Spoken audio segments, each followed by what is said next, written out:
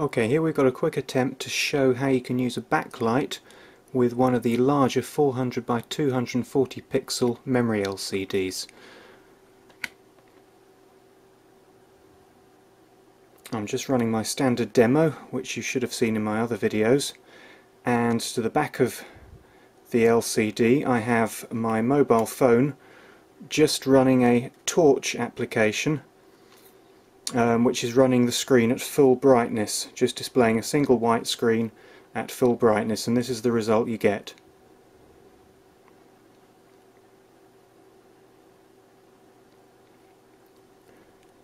The diagonal lines you can see permanently on the screen are just the lines on the plastic protective slip over the screen.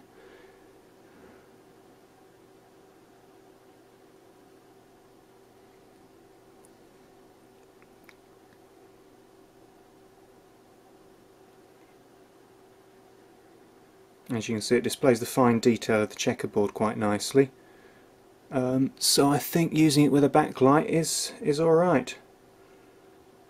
I'm afraid I don't know what light level the screen's putting out, but the LCD is blocking a lot of the screen. I'll take the LCD off in a minute so you can see the phone, but I reckon that's okay. Plus there's the fact that my camera doesn't do very well in low light conditions.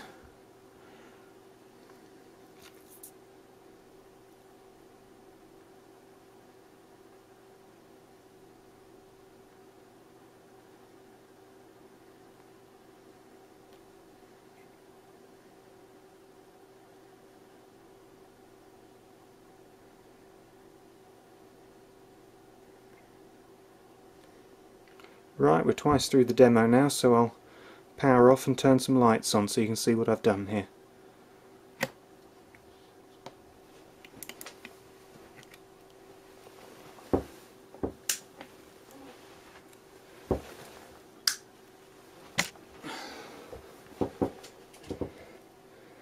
Move the Arduino out of the way. So here's the setup. One breakout board with a mobile phone and an LCD stuck to it with a load of electrician's tape. Simple as that. And if we carefully remove the connector, you've got to be very careful with these flat flex connectors. I'm only using this one because it arrived damaged from the distributor.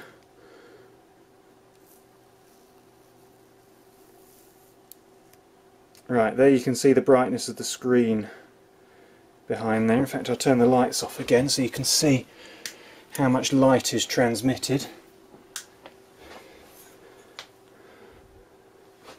There you go, that's a comparison between what's behind and what gets through to a screen without any pixels drawn on it.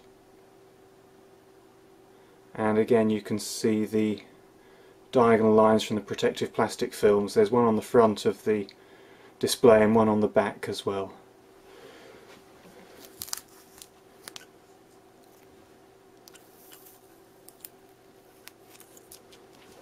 So there you go.